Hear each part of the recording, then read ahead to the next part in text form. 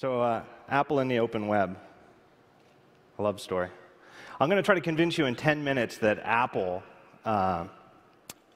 is one of the great web companies in our industry and a great proponent of the open web.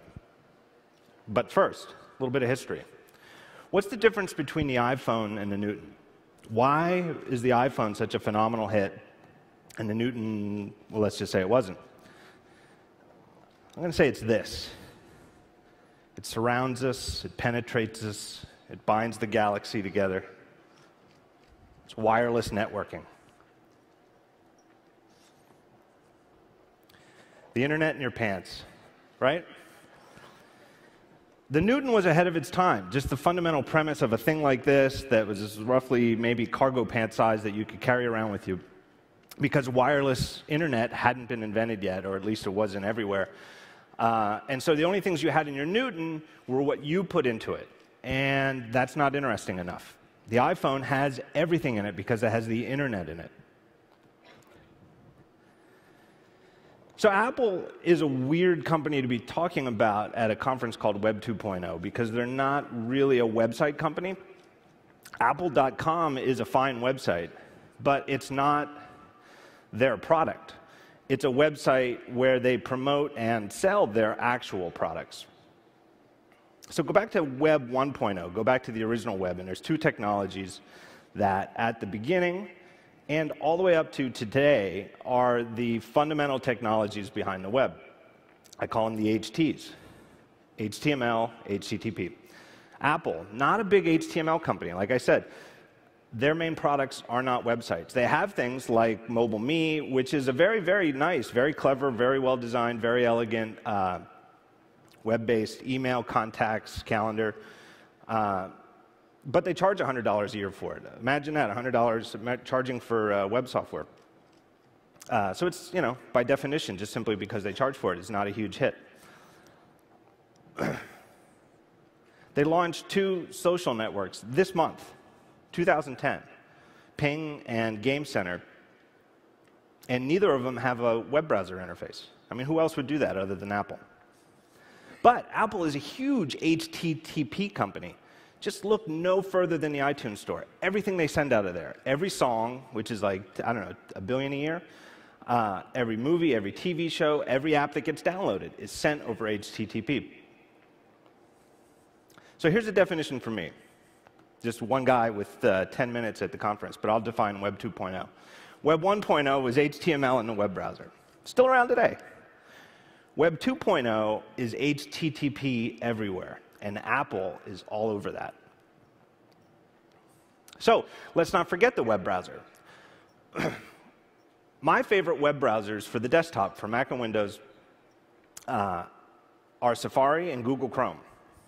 Both of them using WebKit as the rendering engine. On mobile, I don't think there's any dispute that the dominant, preeminent rendering engine is WebKit. It's used by the iPhone, it's used by Android, it's used by BlackBerry, it's used by Palm's WebOS, it's even used by Nokia now. The one and only modern mobile platform that's not using WebKit for the mobile web browser is Microsoft's. WebKit comes from Apple. Free, open source, given away. It is used by all of their biggest competitors in the mobile space for free.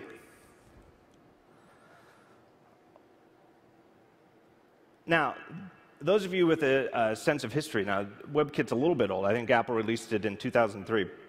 Will remember that it originated as a project called KHTML, which Apple took and then built WebKit from. But KHTML was licensed with a, not to get in an open source discussion, but a liberal open source license, such that Apple could take it, make a derivative product, keep it to themselves. They chose to open source their derivative WebKit. They were not required to. Why? I think two reasons. One, not to create a competitive advantage for themselves. They do that in many, many other ways. But to eliminate a competitive disadvantage. Prior to Safari, the Mac had many great things going for it, but it did not have a great web browser.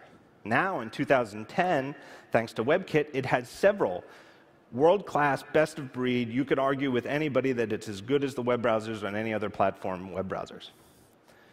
2, consider the following situation. Imagine yourself as being in charge of a software project, and you have the resources to make one implementation. And the goal is to get this new app out to the biggest possible audience you can reach in the world. What platform do you choose? Used to be you chose Windows, and Apple was left out.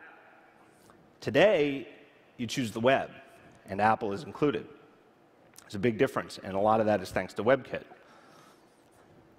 So I want to disabuse you of the notion that this sort of made-up Venn diagram represents Apple's view of the web, that they've got iOS and it's in opposition to or different from or opposed to the web. I think something like this is a more accurate diagram, that the web is part of iOS. Now, we can quibble over the size of the circles because there's millions and millions of websites and only hundreds of thousands of iOS apps. So if you want to, we could draw it this way. But either way, I think Apple sees the web as a part of iOS. And when you draw it this way, it looks like an even bigger part. So there's a notion out there that the future is web app only, or that at least in certain contexts, all you need are web apps.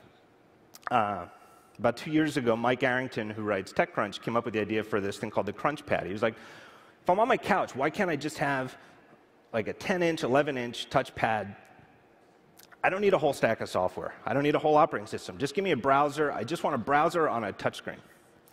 Sort of the same basic premise between Google's Chrome OS. All you need is a browser, right?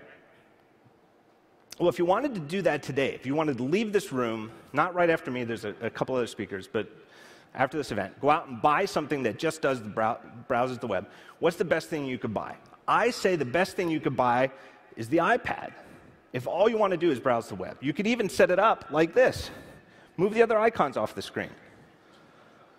Right? It would be a great tablet that does exactly what those guys said, just runs web apps. But nobody buys an iPad and sets it up like this. Nobody. I guarantee you there's nobody out there with an iPad that's set up like this. Because those other apps, the native apps for the iPad, are great too. So what if the premise of those guys, of this notion that web apps are the future, or at least web apps are all you need, what if the premise is only half right? And it's half right in that you really do only need web apps, but half wrong in the idea that web apps, by definition, run within a browser window. Right? Let me look at my iPhone quick, because I can't remember them all. But here's the apps that I use the most that are right on my home screen. Calendar syncs to the web. Maps gets data from Google's Maps website. YouTube gets data from YouTube website. Simple Note, great online note-taking app, syncs to the web. MyCast, weather, gets it from the web. Flickr, post to Flickr. Mint, that's where I get my web stats from Daring Fireball. Twitter, I'm in this app all the time. How can you say that Twitter, even though it's a native iPhone app, isn't really a web app? Foursquare, how is that? How is the Foursquare iPhone app not a web app? Just because it's not written in HTML, I say it doesn't mean it's not a web app if it's not about HTTP. So that leaves us with the App Store. And I think the one thing that gives the heebie-jeebies to people who worry about the idea of the iOS being in opposition to the web is Apple's control over the App Store. So what happens if it's right that these native apps are a better experience? And what happens if developers stop building open HTML browser apps that run anywhere and focus only on writing native apps for app stores like Apple's, Google's, Amazon's, which is apparently coming? And then all of a sudden the web is controlled. It's a disaster, right? It's not going to happen. It's a false dilemma. Because for all of the explosive growth that we've seen in the last 3 years in mobile app development, the iPhone and Android especially, web app development hasn't slowed at all. So I think mobile is the best thing that's ever happened to the web. I say the iPhone is the best thing that's ever happened to mobile. And so that's my argument that Apple is a great web company. Thank you very much.